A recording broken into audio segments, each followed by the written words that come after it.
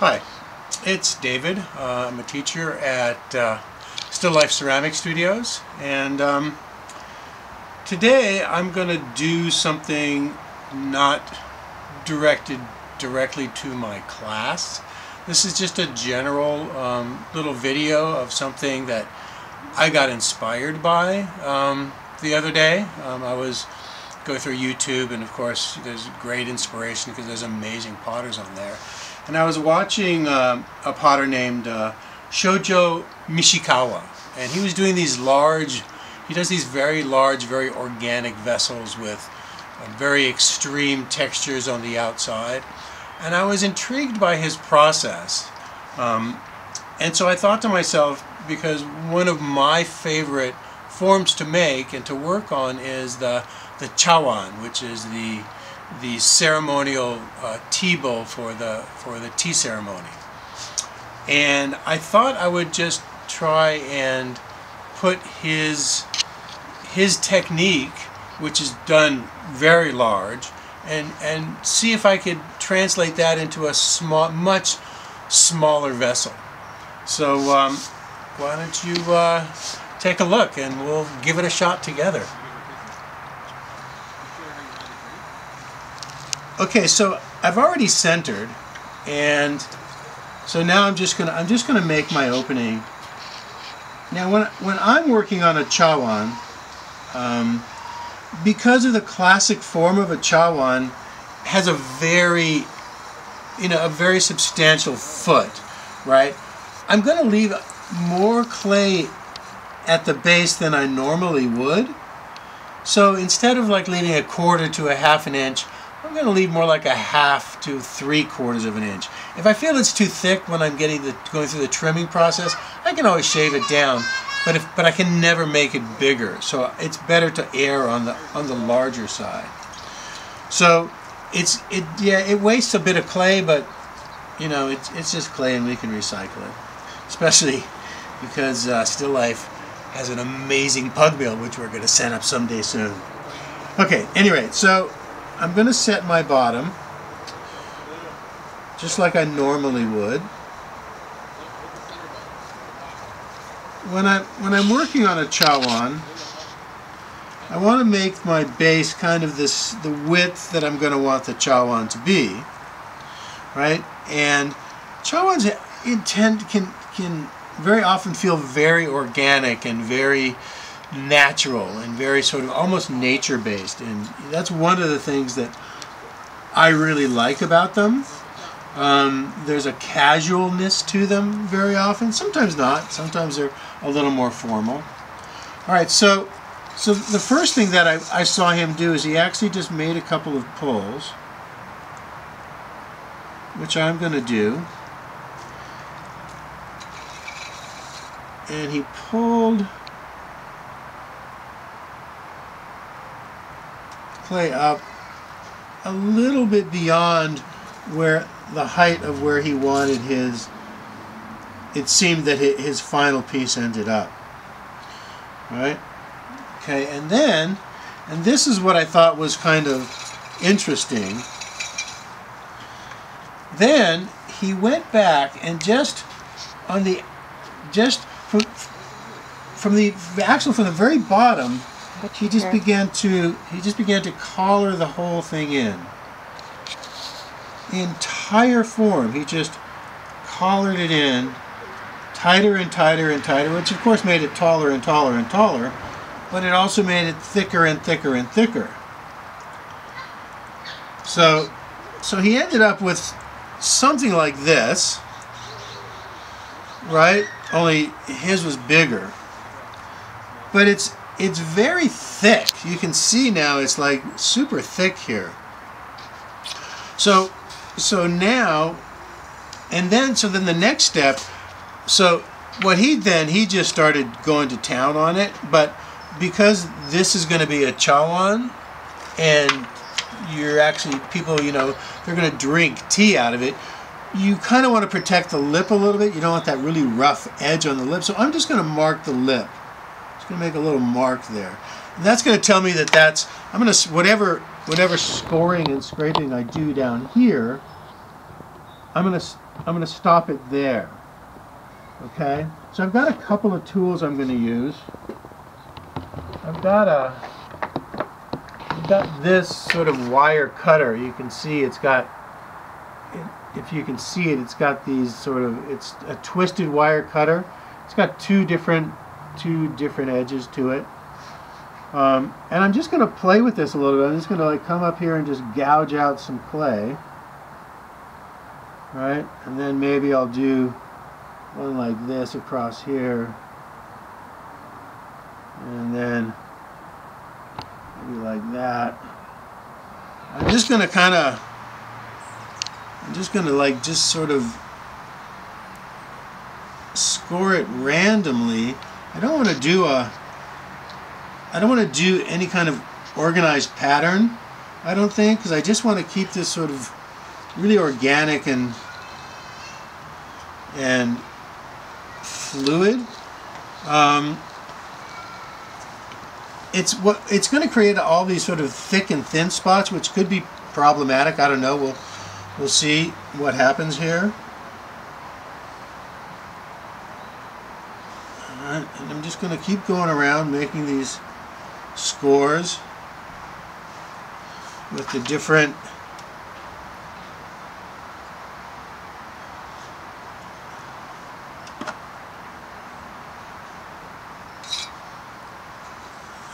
and we're doing this together. I did one about a few minutes ago just to make sure it's actually possible. And it came out okay. I was much more circumspect than I'm being now. I'm really kind of just pushing it much further in terms of the gouging I'm doing now than I did in my experimentation, my first one. But I just want to, I just want to work this out a little bit and see what happens. I'm not particularly concerned about, obviously, you know my philosophy on this. I'm not particularly concerned about finishing this piece. What I'm really curious about is the process here, because I was so intrigued by it and it came out so amazing. Alright, so now you can see I've got this, I just kind of got this all gouged up and scored up. One thing I want to do now before I start the next step is I want to take out some of this excess clay at the bottom. And I'm going to do this now because it's just going to be easier for me. I found this out when I was playing around with this earlier. So I'm just going to take that off real quick.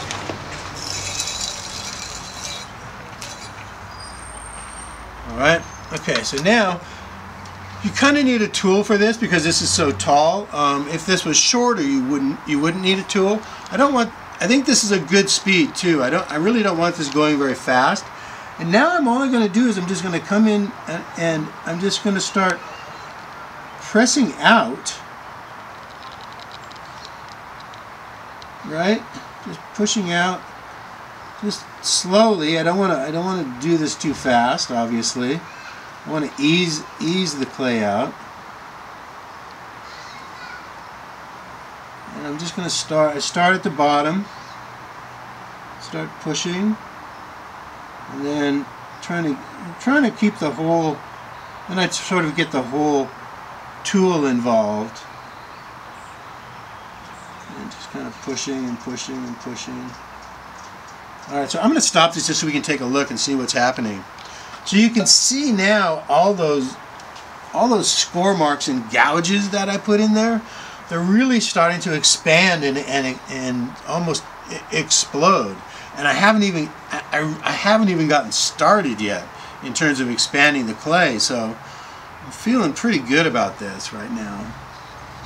So here we go. We're just going to push out.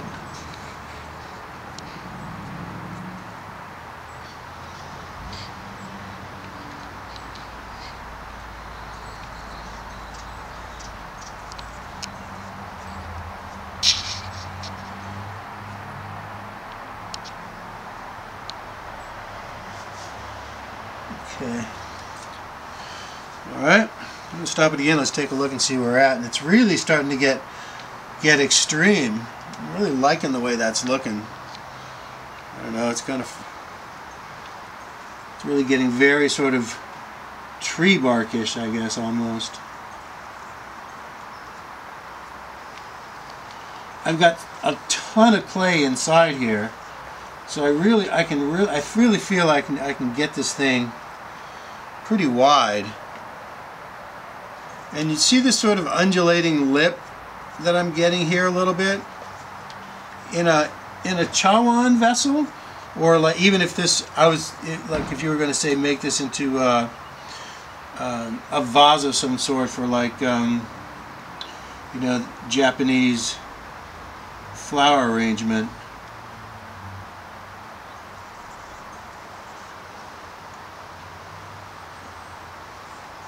I'm just going to keep going here because why not, right? We're just working out processes and trying to see where it's going to take us. On the inside, you know, I feel like I haven't really expanded much. The outside, let's see. So now you can see we're getting like some real thin spots, you know, where I gouged away a ton of material, right? But this texture is just really getting really extreme. I should probably, if I was going to say, oh, I'm going to keep this piece, I should probably stop now, but that's just not my personality, so I'm just gonna push this thing more. I'm gonna maybe leave the lip where it is, because that's where I'm getting that real thin stuff. One thing I don't want to do when you're doing something like this is to break through, right? That would be.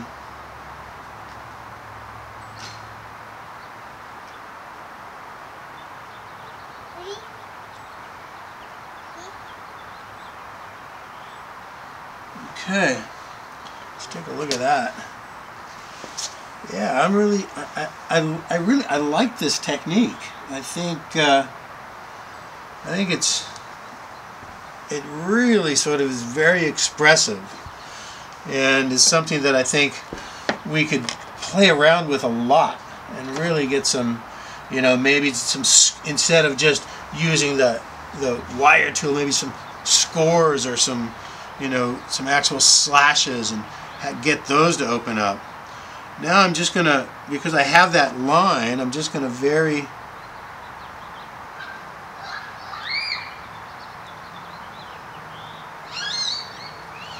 And, you know, I've got that little tear there, so you know what I'm gonna try and do? I'm gonna cut this off, and then I'm gonna just put another little lip on there. I'm kind of potchkeying with this, which, you know, is not my... I generally would not want to do that. But if, say, this was something you're working on and you're like, oh, I really like this, I want to keep it, you can kind of, that's just a way to kind of, we're just going to try and save that a little bit.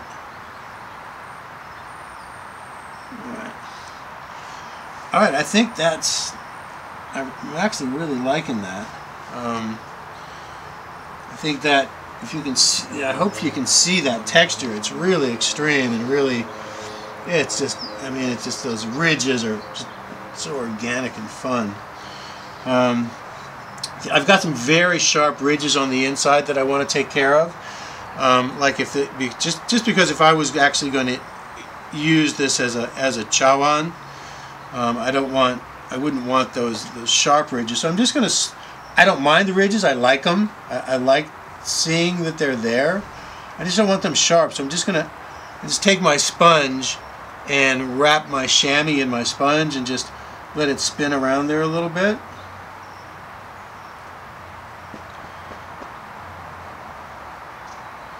And alright, that's pretty good, nice and cleaned out in there, so that's smoothed out. I still have those, that's spiraling from the pushing out. Okay, I thought that was great. I really enjoyed doing that. I think something that might be something you guys might want to play around with later on in your practice. All right. Again, I'm David from Still Life Ceramic Studios, and love the process, not the piece. Be kind to yourself, be kind to others.